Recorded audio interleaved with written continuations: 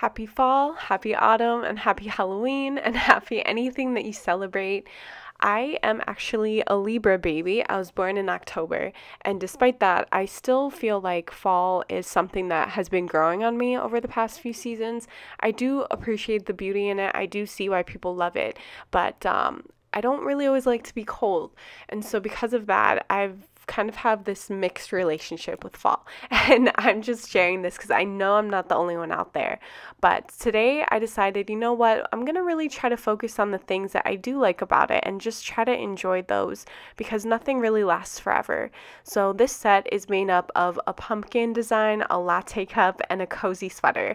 And I really, really love cozy sweater and a latte and a pumpkin. Yeah.